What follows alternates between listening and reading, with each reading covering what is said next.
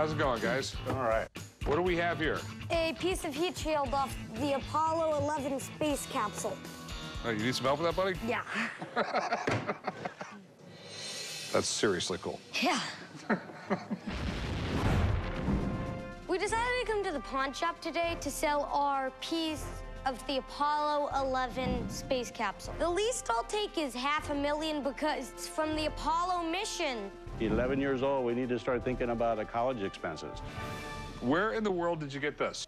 My great-grandfather found it washed up on the beach in the Bahamas. So how does that mean it came from the Apollo 11 capsule? Well, it was the only thing at the time they were using this for. And do you know why they need a heat shield? It keeps the astronauts inside the capsule from burning up when the capsule re-enters the atmosphere. Oh, you're good. I mean, if it's off Apollo 11, it's pretty cool. I mean, first time we landed on the moon, one small step for man, one giant leap for mankind. Still makes my hair stand up. Let me have someone look at it, though, okay? The Apollo space program represented the best of America, and to hold anything associated with it is really cool. If it's real, we got some serious money here. So I called in my buddy Mark to see if he could help us out. That's cool. I can remember when we stepped onto the moon. You know, the heat shield part of the space program was one of the most important parts.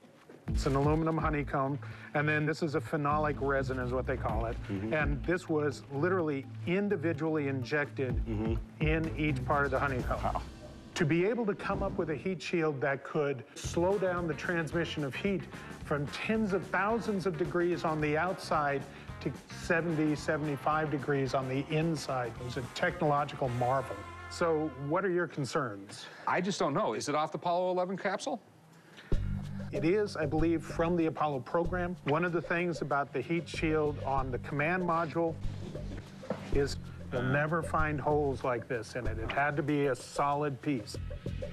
The other thing is there's no charring. So this is a piece that didn't make it through the atmosphere.